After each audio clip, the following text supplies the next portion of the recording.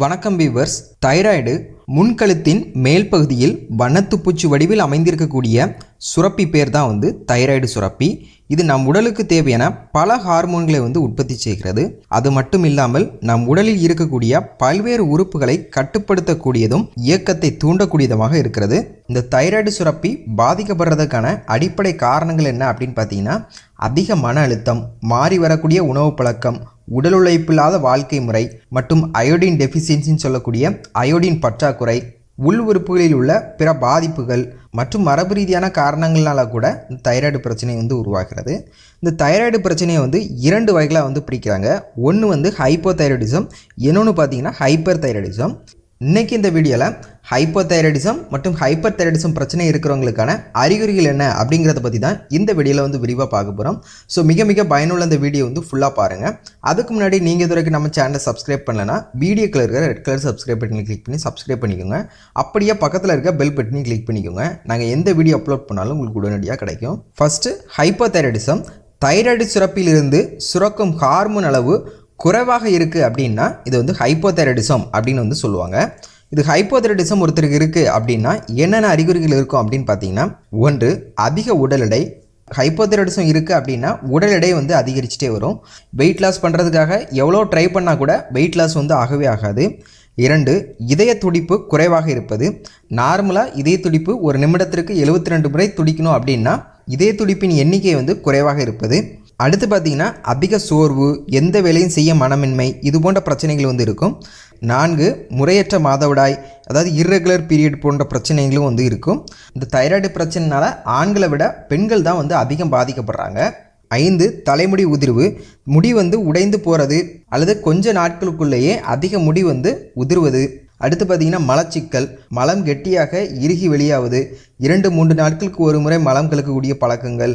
வறண்ட சருமம், ஸ்கின் சாஃப்டாக இயல்பாக இல்லாதபடிக்கு வறண்டு ரொம்பவே வெடிப்பு வெடிப்பாக இருக்கிறது. அதிக குளிர் உணர்வு, அதிக குளிராக ஃபீல் பண்ணுவாங்க. அதிலும் குறிப்பாக பார்த்தீங்கன்னா உள்ளங்கை உள்ளங்கால் ரொம்பவே கூலாக இருக்கும். அடுத்து பார்த்திங்கன்னா பால் உணர்வு குறைந்து காணப்படுவது, எப்போதுமே தூங்க வேண்டும் என்ற எண்ணம் மேலோங்கி இருப்பது, ஞாபக மறதி. அடுத்து பார்த்திங்கன்னா ஃபேஸ் உப்பி காணப்படுவது, பஃபி ஃபேஸ்ன்னு சொல்லுவாங்க. ஹைப்போதைராய்டிசம் இருக்கிறவங்களுக்கு பார்த்திங்கன்னா தைராய்டு கிளாண்ட் என்லார்ஜாக இருக்கிறது. இது போன்ற அறிகுறிகள் எல்லாமே ஒருத்தருக்கு ஹைப்போதைராய்டிசம் இருக்குது அப்படின்னா அதற்கான அறிகுறிகள். இது தவிர பிளட்டில் பார்த்திங்கன்னா T3 T4ன்னு சொல்லக்கூடிய தைராய்டு ஹார்மோன் குறைவாகவும் TSHன்னு சொல்லக்கூடிய தைராய்டு ஸ்டிமுலேஷன் ஹார்மோன் அதிகமாகவும் இருக்கும். இந்த அறிகுறிகள் எல்லாமே ஹைப்போதைராய்டிசத்திற்கான அறிகுறிகள். அடுத்து பார்த்தீங்கன்னா ஹைப்போதைராய்டிசம் அப்படின்னா என்னன்னு பார்க்கலாம். தைராய்டு சுரப்பிலிருந்து சுரக்கக்கூடிய ஹார்மோன் அளவு அதிகமாக இருக்குது, அளவுக்கு அதிகமாக இருக்குது அப்படின்னா இது ஹைப்பர் தைராய்டிசம் அப்படின்னு சொல்லுவாங்க. இப்போ ஒருத்தருக்கு ஹைப்பர் தைராய்டிசம் இருக்குது அப்படின்னா அவருக்கு என்னென்ன அறிகுறிகள் இருக்கும் அப்படின்னு பார்த்தீங்கன்னா, பொதுவாகவே ஹைப்போதைராய்டிசத்தில் இருக்கக்கூடிய அறிகுறிகள் எல்லாமே கம்ப்ளீட்டாக ஆப்போசிட்டாக இந்த ஹைப்போதைராய்டிசத்தில் இருக்கும். இந்த ஹைப்போதைராய்டிசம் இருக்குது அப்படின்னா என்னென்ன அறிகுறிகள் இருக்கும் அப்படின்னு பார்த்தீங்கன்னா, உடல் ரொம்பவே மெலிந்து காணப்படுவாங்க. வெயிட் கெயின் பண்ணுறதுக்காக எவ்வளோதான் சாப்பிட்டா கூட அவங்களுக்கு வெயிட் கெயினே ஆகாது. அடுத்து பார்த்திங்கன்னா இதய துடிப்பு அதிகமாக இருக்கும். ரொம்பவே வேகமாக இதயம் துடிக்கிற மாதிரி இருக்கிறது. அடுத்து பார்த்திங்கன்னா பயம், பதட்டம், கை கால் நடுக்கம், இது போன்ற பிரச்சனைகள். அடுத்து பார்த்திங்கன்னா அதிக கோப உணர்வு. கோபப்படுறதுக்கு எந்த ரீசனுமே இருக்காது, ஆனால் அதிகமாக கோபமாகவே இருக்கிற மாதிரி இருப்பாங்க. அடுத்து பார்த்திங்கன்னா மாதவிடாய் கோளாறுகள். மாதவிடாய் தள்ளி போகிறது அல்லது வராமலே போயிடுறது, இதெல்லாம் ஹைப்போதைராய்டிசம் இருக்கிறதுக்கான அறிகுறிகள் தான். அடுத்து பார்த்திங்கன்னா அடிக்கடி சிறுநீர் மற்றும் மலம் கழிப்பது, தூக்கமின்மை, செரிமான பிரச்சனை, உடல் வெப்பம் அதிகமாக இருக்கிறது. அடுத்து பார்த்திங்கன்னா இந்த ஹைப்போதைராய்டிசம் இருக்கிறவங்களுக்கு பார்த்திங்கன்னா கண்கள் மட்டும் பெரிதாக இருந்த மாதிரி இருக்கும். நகங்கள் பருத்து காணப்படுவது, அதாவது கை காலில் உள்ள நகங்கள் பருத்து காணப்படுவது, இந்த கிளம்பிங் நெயில்ஸ்ன்னு சொல்லுவாங்க. அதிக பசி உணர்வு இருக்கிறது, ஆனால் எவ்வளோ தான் சாப்பிட்டா கூட அவங்களுக்கு வெயிட் கெயின் ஆகாது. இது எல்லாமே ஹைப்பர் தைராய்டிசம் ஒருத்தருக்கு இருக்குது அப்படின்னா அதற்கான அறிகுறிகள். அதுமாதிரி பிளட்டில் பார்த்தீங்கன்னா THSன்னு சொல்லக்கூடிய தைராய்டு ஸ்டிமுலேஷன் ஹார்மோன் குறைவாகவும் T3 T4 hormone hyper thyroidism இருக்கிறவங்களுக்கு அளவுக்கு அதிகமாகவும் இருக்கும். இந்த அறிகுறிகள் எல்லாமே ஒருத்தருக்கு ஹைப்பர் தைராய்டிசம் இருக்குது அப்படின்னா அதற்கான அறிகுறிகள் தான்.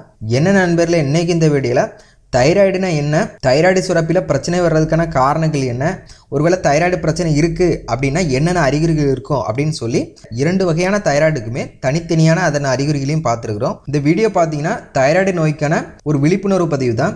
இன்னைக்கு பார்த்தீங்கன்னா மாறி வரக்கூடிய உணவு முறை மற்றும் வாழ்க்கை முறை காரணமாக இப்படி சர்க்கரை நோய் அதிகமாக பரவலாக இருக்கோ அதுபோல் இந்த தைராய்டு நோயும் ஒரு சைலண்ட்டாக தனக்கு இருக்குது அப்படின்னு தெரியாதபடிக்கு பலரும் இந்த பிரச்சனைனால அவதிப்பட்டு வராங்க.